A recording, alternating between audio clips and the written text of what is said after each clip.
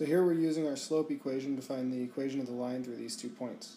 The m is the slope, and then your x1, y1 come from your first point, so 2 and 30.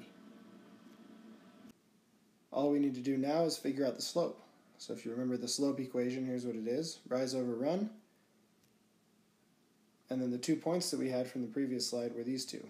So these x1, y1, x2, and y2 come from these points.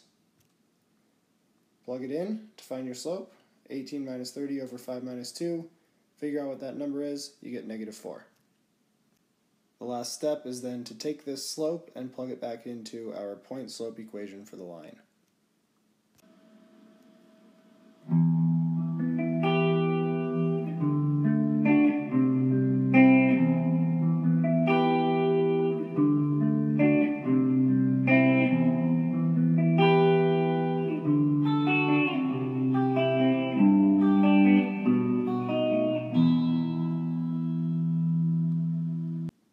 Now all we did was plug all of our numbers in, so our slope and our point into our point slope formula, and in the green box you can leave it like that.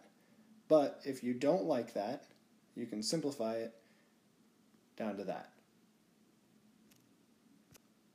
Now it's your turn to try out this method.